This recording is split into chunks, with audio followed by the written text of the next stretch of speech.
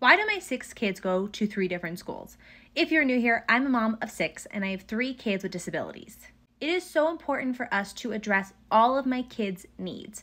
My 3 typical kids go to a charter school, which is meeting all their educational needs. I have one son with a severe disability. He's going to an ABA center because he needs one-on-one education. He needs somebody to practice his communication device and model.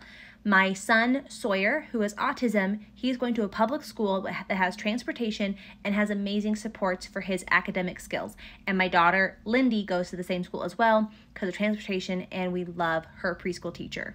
So that is why.